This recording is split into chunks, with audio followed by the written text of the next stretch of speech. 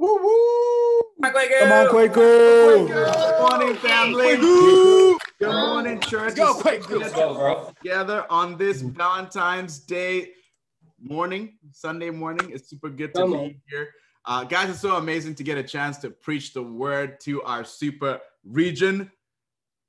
Can you all hear me? Yes, sir. Come on, Kwaku. We're here. Go, Kwaku. Amen, amen, amen. Here, Well, you, listen, bro. today is Valentine's Day, and I got to be honest with you. Whenever it's Valentine's Day and the preacher gets up to preach, I don't know about you, but I'm expecting him to open his Bible to 1 Corinthians 13 and to teach us about love and tell me that love is patient, love is kind, love doesn't envy, and convict me about my sin and the fact that I'm not chasing the true love of God. I'm expecting the preacher to get up here and tell me that, hey, the real love you should be going after is the agape love, the unconditional love of God. But then sometimes we sit there and we listen and we're like, I don't know if that's what I really want to hear. Come on, bro. I know this because many of us grew up on Disney movies. Come on, bro. Where you have the protagonist be it a man or a woman, and there's a love interest, and it always ends in the happily ever after. How do I know? Because many of us spend thousands of dollars watching movies that are termed the romantic comedies, and they are some of the biggest blockbusters every single year. Why? Because that's what we want. We want those love stories. We want the fantasies. We want to read the book. Many of us, if we're honest with ourselves, our favorite movie is The Notebook. Yeah, I'm watching. Cap. That's not true. And for many of us, all of the TV shows that we watch has a singular element in it. There is a love interest. How do I know? Because the people who write the TV shows and the movies know if you don't put a love interest in there, nobody's going to watch it. Nobody's going to be interested in it. And so many of us have either read the books or watched movies like the Twilight series books with the love triangle right over there. Or if I could say a name like Ross and Rachel, everybody knows what I'm talking about. Or for those of you that may be a little bit older, Sam and Diane. Or for the new Gen Z people, Sheldon and Amy. Yeah, see, everybody's nodding because everybody knows what I'm talking about. Because yes, we all want the happily ever after. We all want to end up with the one. We all want to end up with our soulmate. And when it's Valentine's Day, that's what we want to talk about. Don't throw the 1 Corinthians 13 in my face. Some of you tell me, well, aren't there 3 different Greek words for love? Phileo, the love between brothers and friends or between siblings or family members. Agape, yes, unconditional love of God. And eros, the more romantic kind of love. Why don't we ever talk about eros, the more romantic kind of love? And somebody will say, well, actually, in the Greek New Testament, there's no mention of the word eros. However, you and I know that the concept of eros is in the Bible. There's a whole book dedicated to it. It's called Song of Songs. But don't worry, we're in a mixed company, so we're not going to be preaching through the book of Song of Songs right now. Thank you. Mix it up, bro. Mix it up. But I do understand. That's the kind of love we want to hear about on Valentine's Day Sunday.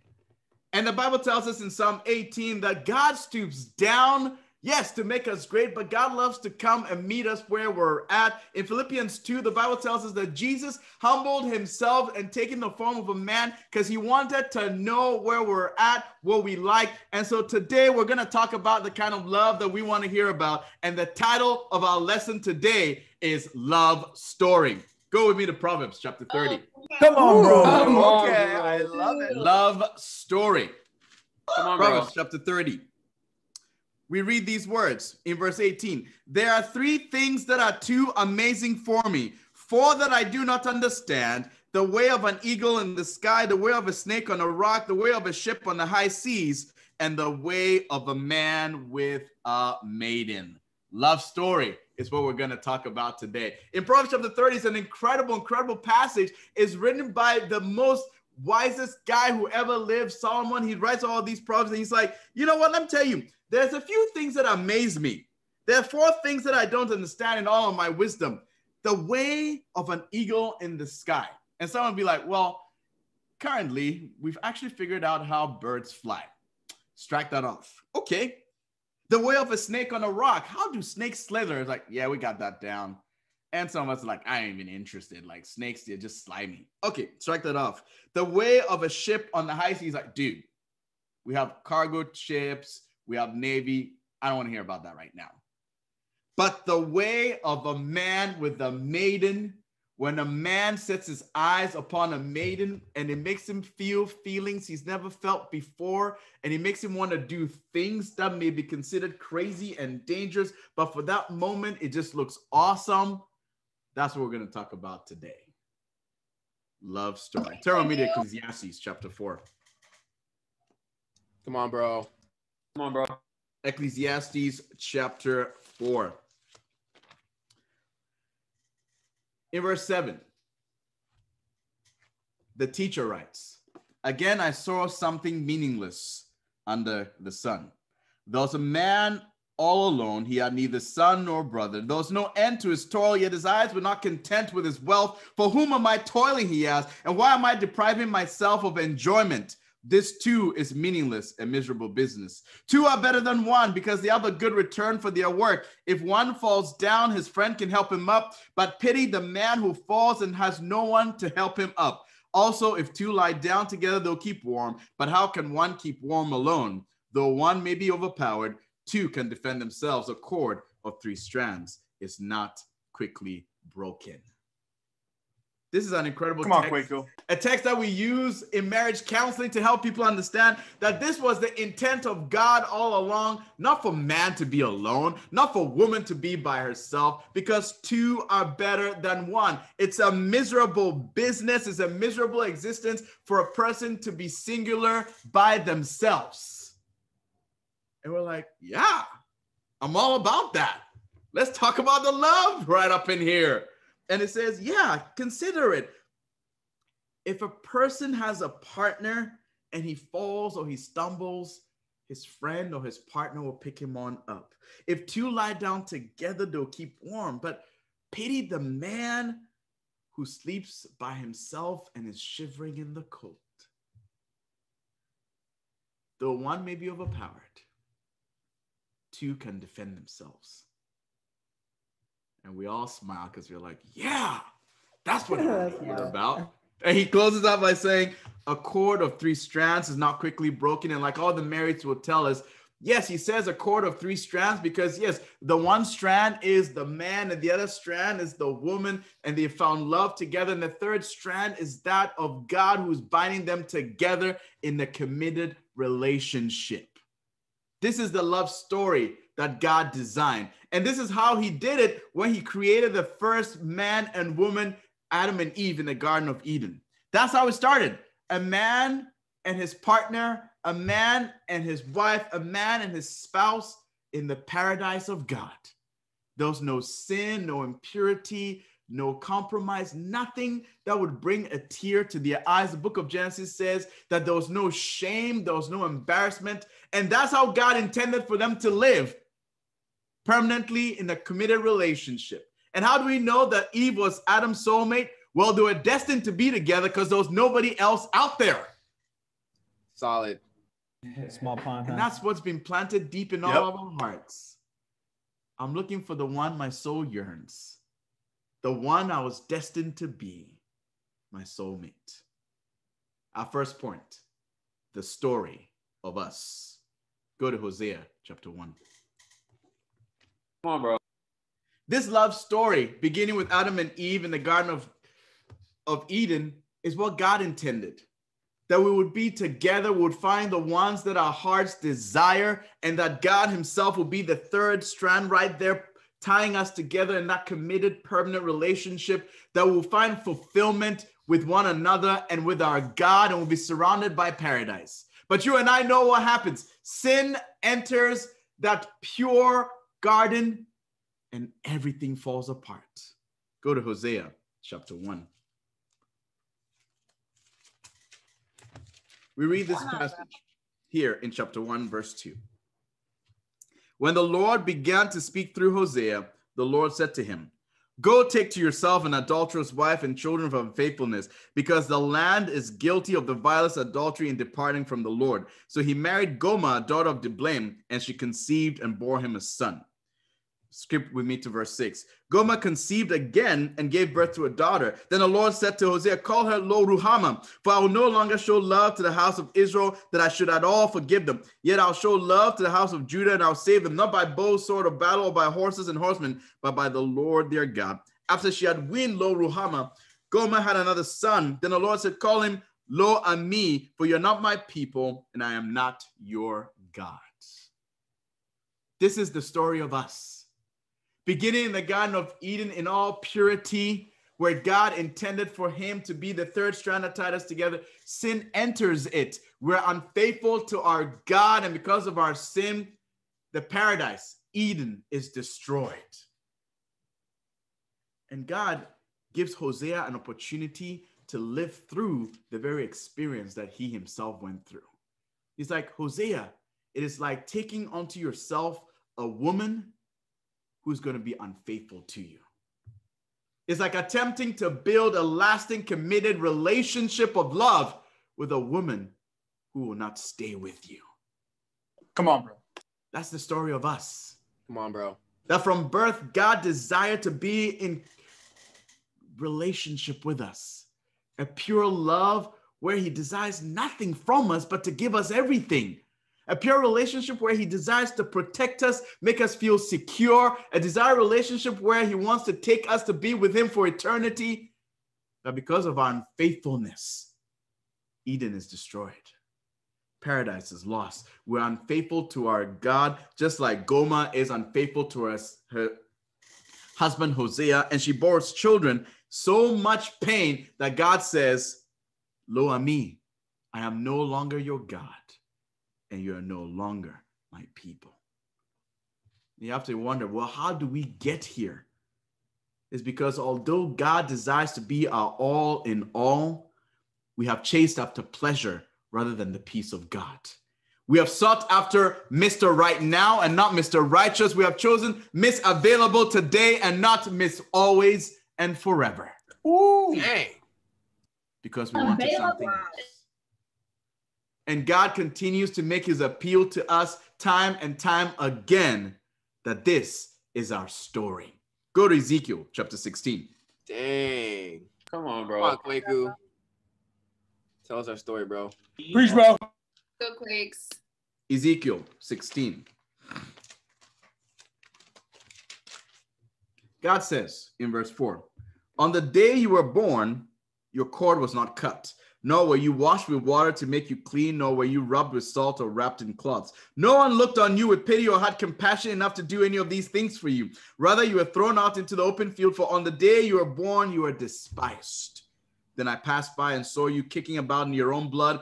As you lay there in your blood, I said to you, live. I made you grow like a plant of the field. You grew up and developed and became the most beautiful of jewels. Your breasts were formed and your hair grew. You who were naked and bare. Later I passed by, and when I looked at you and saw that you were old enough for love, I spread the corner of my garment over you and covered your nakedness. I gave you my solemn oath and entered into a covenant with you, declares the sovereign Lord, and you became mine.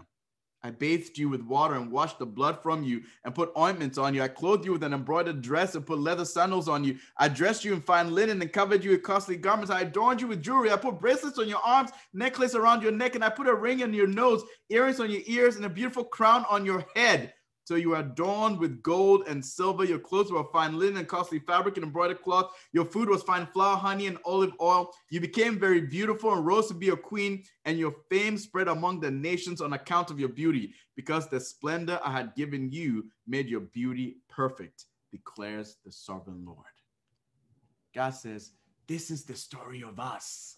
This is how we began. I found you kicking about in your own blood because you were despised at birth. No one would spread love upon you.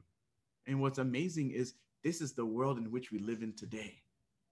Orphanages are full of kids whose parents did not either love them enough to take care of them or didn't want the responsibility of looking after them. There's so much loneliness, depression, and insecurity, even in a world that's population is growing and growing and growing. Why? Because we are all alone, because no one loves us.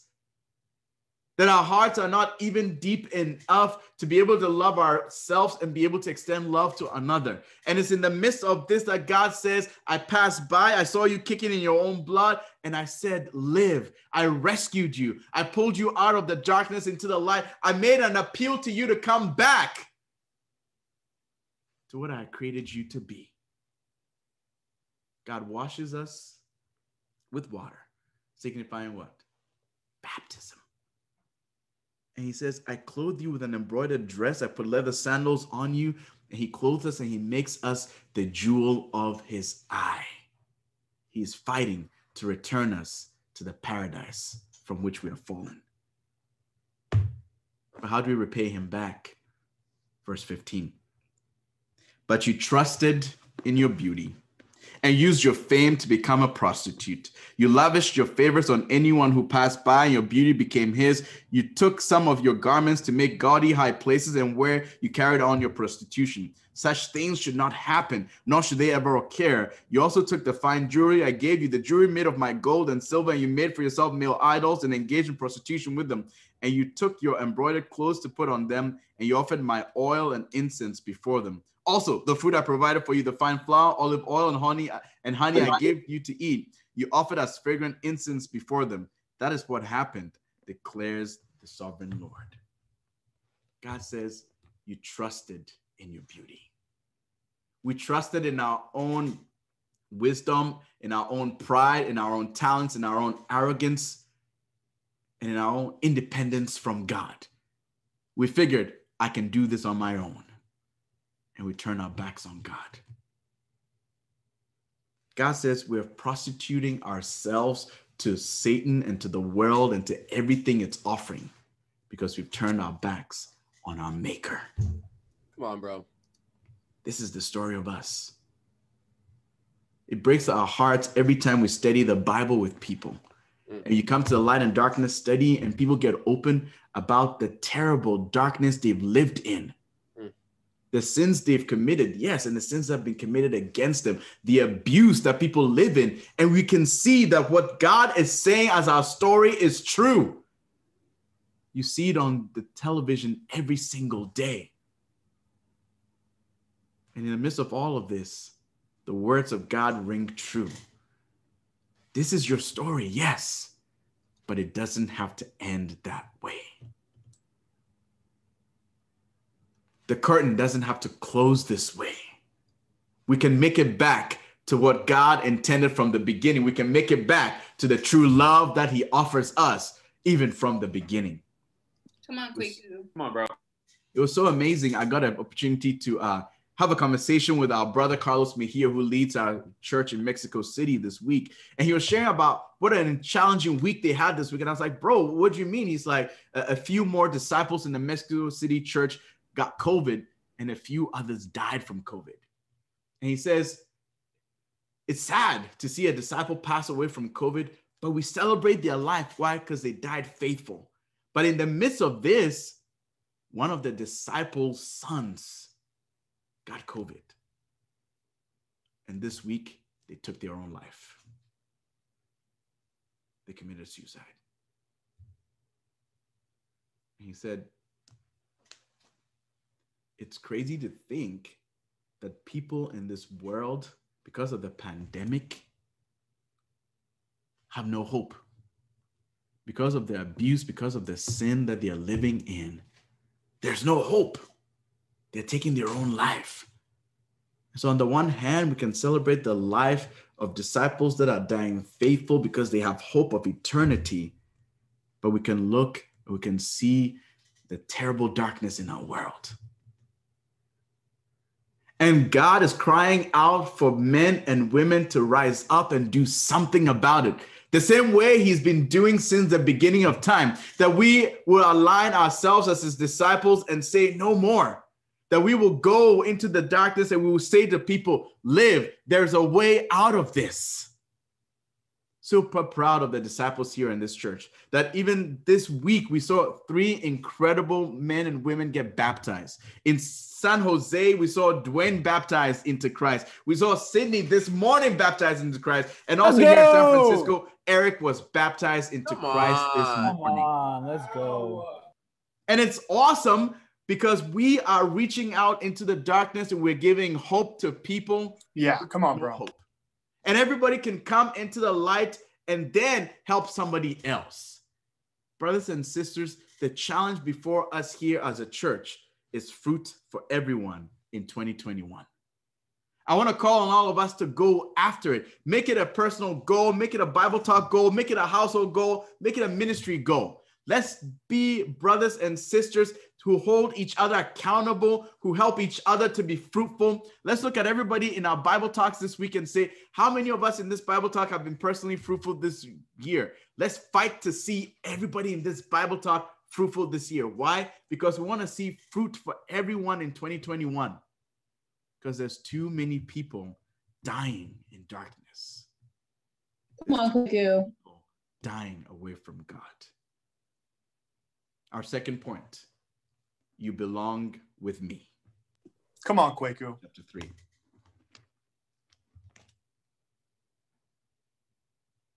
Come on, Quakes. Come on, bro. Let's pick it up here in chapter 2 of Hosea. In verse 14, declares the Lord, therefore I am now going to allure her. I'll lead her into the desert and speak tenderly to her. There I'll give her back her vineyards. I'll make the valley of Achor a door of hope. There she will sing as in the days of her youth, as in the day she came up out of Egypt. In that day, declares the Lord, you will call me my husband. You will no longer call me my master. I'll remove the names of the Baals from your lips. No longer will their names be invoked. In that day, I'll make a covenant with them, with the beasts of the field and the birds of the air and the creatures that move along the ground. Bow and sword and battle I will abolish from the land, so that all may lie down in safety. I'll betroth you to me forever. I'll betroth you in righteousness and justice, in love and compassion. I'll betroth you in faithfulness, and you will acknowledge the Lord. Our second point, you belong with me. God is so amazing that even in the midst of our darkness, he still makes the claim to you and I, you belong with me. That even though you turn your back on me, even though in your pride and independence you think you don't need me, God still says you belong with me, and he's willing to do whatever it takes to bring all of us back to him. He says you belong with me. And so here in Hosea chapter 2, he says, even though Israel had turned his back on him, he's going to lead us to a desert praise and allure us until we're in love with him again and we're singing songs of praise and rejoicing to our God. And not only that, he calls Hosea to play it all out in his life as well. Go to chapter 3 of Hosea, verse 1. The Lord said to me, go, show your love to your wife again, though she's loved by another and is an adulteress. Love her as the Lord loves the Israelites, though they turn to other gods and love the sacred raisin kings. So I bought her for 15 shekels of silver and about a homer and a lethek of barley. Then I told her, you are to live with me many days. You must not be a prostitute or be intimate with any man, and I will live with you. As God does for the Israelites and as God does for mankind, he calls on his prophet Hosea to do the same thing. He says, go and show your love to your wife again. Even though she's been unfaithful to you, even though she has turned to other gods and she is being intimate with somebody else, go and show your love to her again and bring her back. What's incredible about this passage is that Hosea has to go and buy his wife back for 15 shekels of silver. A woman that he had married and he had a covenant of marriage with. She had been so unfaithful that she had ended up in sexual slavery. He had to go buy her back. And God says, go buy her back. Because that's how much God is willing to demonstrate his love for us. that he's willing to pay whatever price and do whatever it takes to win us on back. And that's what he did by allowing his son Jesus to die on the cross for you and I. God says, you belong with me, and I desire to be with you so bad that I'm even willing to sacrifice my son.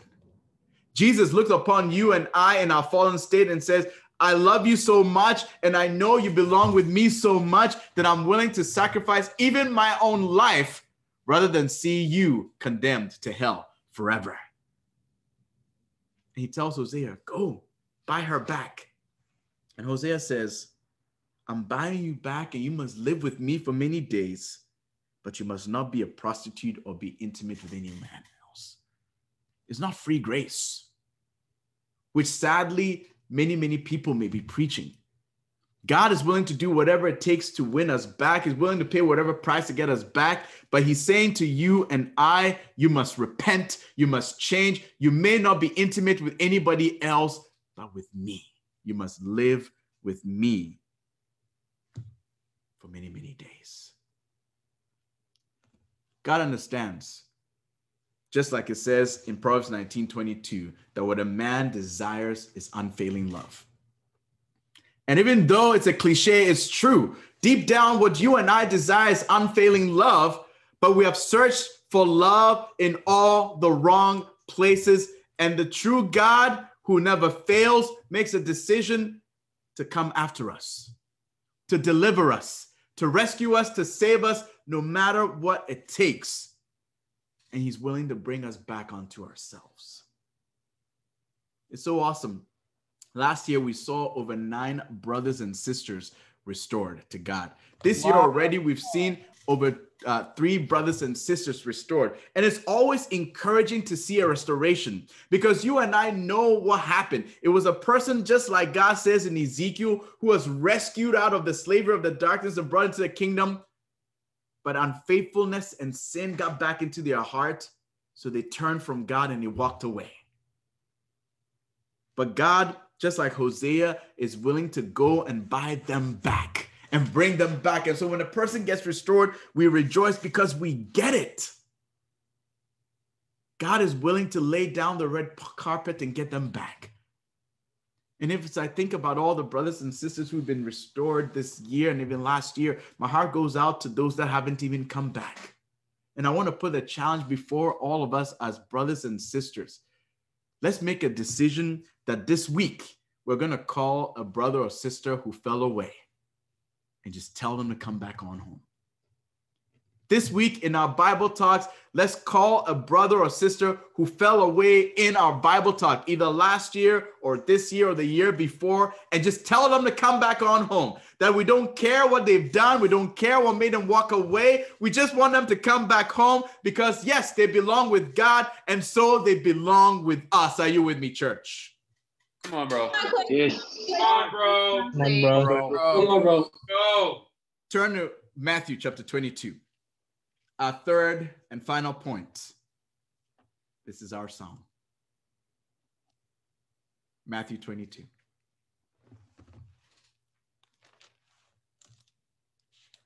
Let's go, Kwaku. Come on, bro. In verse 1, Jesus spoke to them again in parables, saying, the kingdom of heaven is like a king who prepared a wedding banquet for his son.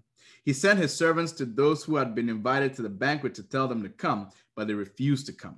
Then he sent some more servants and said, tell those who have been invited that I have prepared my dinner. My oxen and fattened cattle have been butchered and everything is ready. Come to the wedding banquet. But they paid no attention and went off, one to his field, another to his business. The rest seized the servants, mistreated them, and killed them. The king was enraged. He sent his army and destroyed those murderers and burned their city. He said to his servants, the wedding banquet is ready, but those I invited did not deserve to come. Go to the street corners and invite to the banquet anyone you find. So the servants went out into the streets and gathered all the people they could find, both good and bad, and the wedding hall was filled with guests. When the king came in to see the guests, he noticed a man there who was not wearing wedding clothes. Friend, he asked, how did you get in here without wedding clothes? The man was speechless. Then the king told the attendants, tie him hand and foot and throw him outside into the darkness where there'll be weeping and gnashing of teeth. For many are invited, but few are chosen. This is our song. In Matthew 22, Jesus tells a parable, which we know as the parable of the wedding banquet. He says, the kingdom of heaven is like a king who is preparing a wedding banquet for his son. And from the top, we all get it. The king is God. His son, obviously, is Jesus Christ. And what's his wedding? He's the bridegroom. The church gets to be the bride. And he sends his servants out to go invite everyone to come and celebrate the wedding banquet of his son. But people are too busy. They got better things to do. Satan has deceived them with the thorns and the weeds of this world, and they don't have any time for God. So the servants come back and they're like, the people you invited don't want to come. And he says, go to the street corners, invite to the banquet anyone you find. So the servants went out into the streets and they gathered everybody they could find, both good and bad. And the wedding banquet was finally filled with guests. Why? Because God is opening up the invitation to everybody.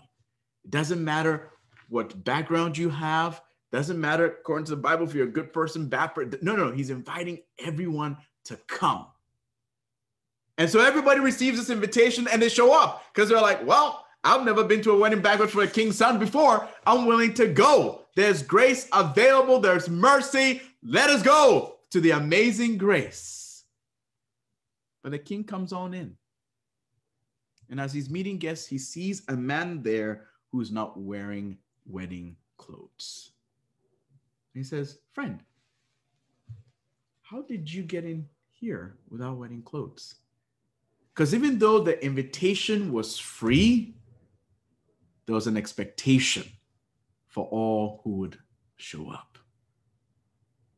There's a responsibility. It's so sad that so many in this world today have been sold a cheap grace, that God will take you just the way you are. He knows you're evil. He knows you're sinful. You got nothing to change, nothing to repent. Just come on in. And yes, it's true. God is inviting everybody to come, and he's willing to take you, but he calls on you to repent, to change, to put on wedding clothes. Why does he put that on us? Because he wants you to celebrate and participate in the wedding banquet of his son, Jesus Christ. He calls on you and I to be clothed with Jesus Christ. That if we receive his invitation, that we will repent, that we will get baptized, and yes, indeed, have the gift of the Holy Spirit placed upon us. Why? So we can be clothed with Christ.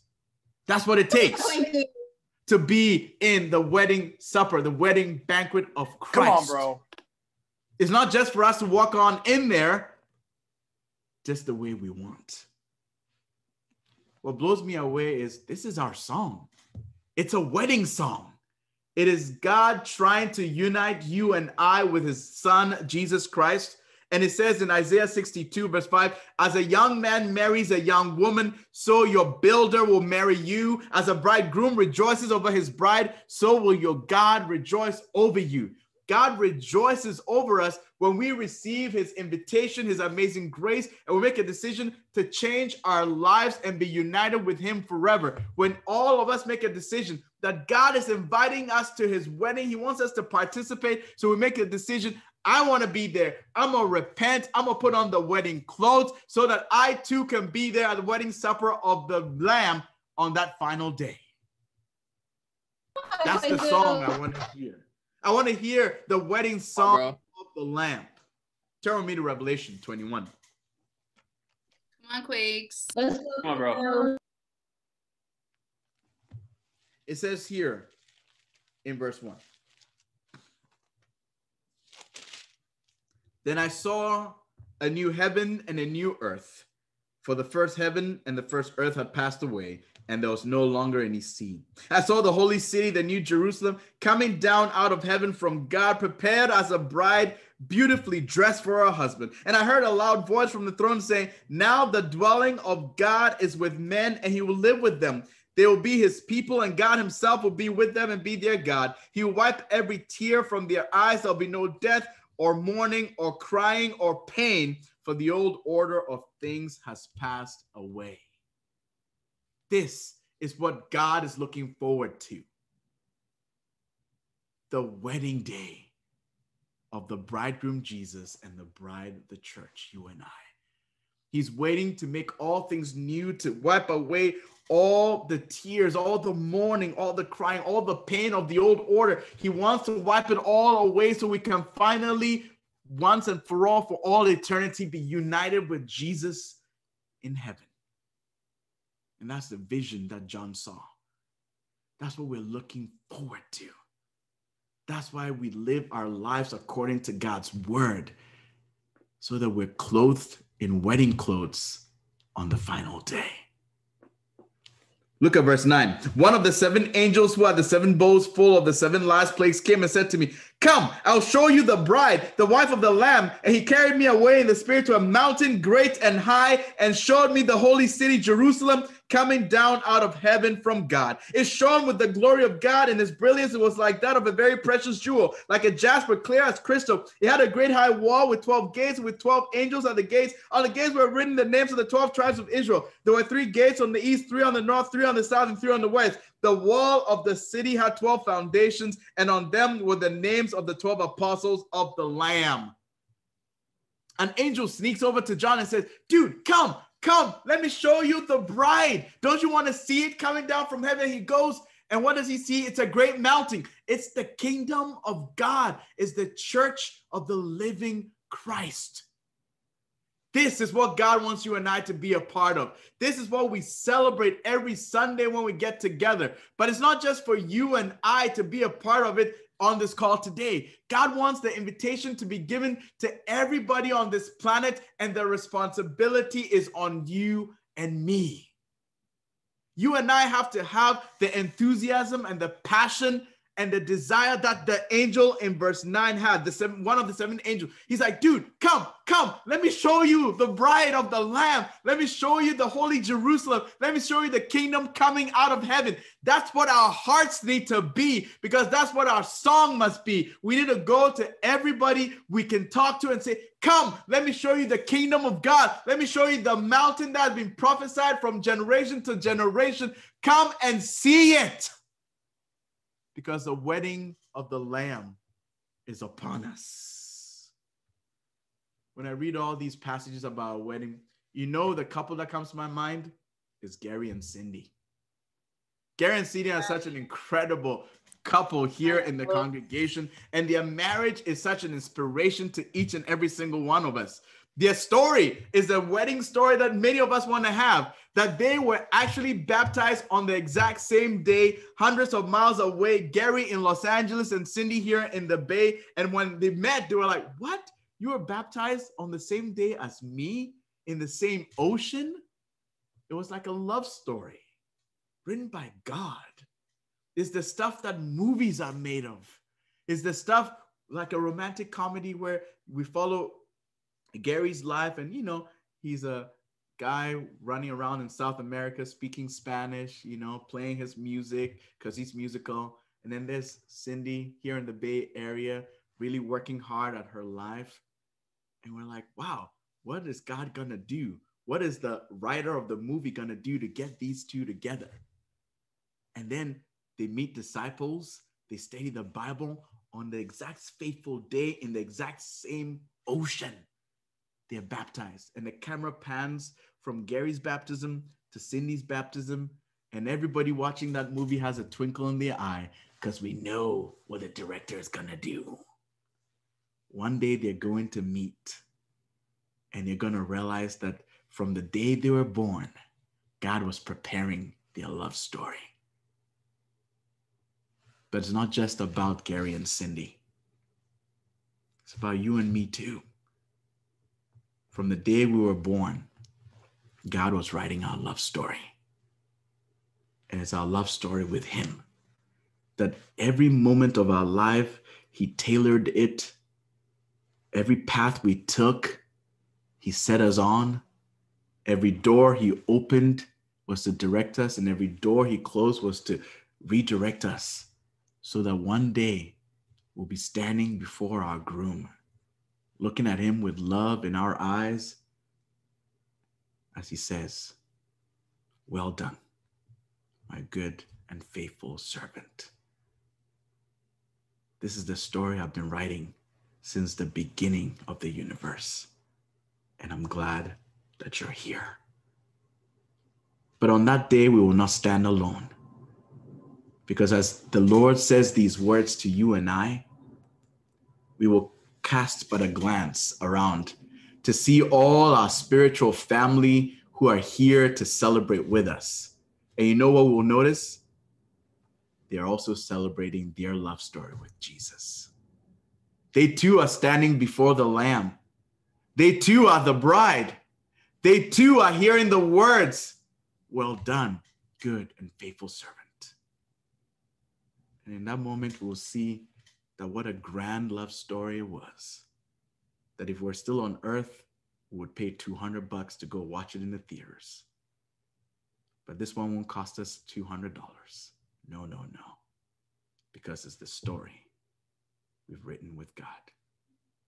And to God be all the glory. Come on, Kwaku. Let's, bro.